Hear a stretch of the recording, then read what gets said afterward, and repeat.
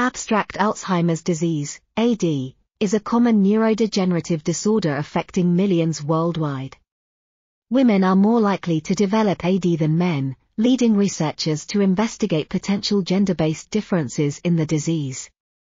This study examined the effects of AD on the brains of both male and female patients using various imaging techniques, as well as analyzed their blood samples for biomarkers.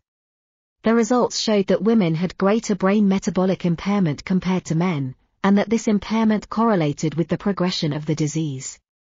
Additionally, the study identified a set of genes that were differentially expressed between males and females, which could be used to identify AD-positive individuals.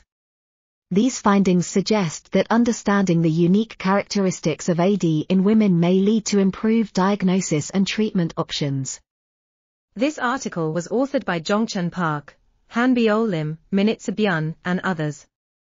We are RTCLTV, links in the description below.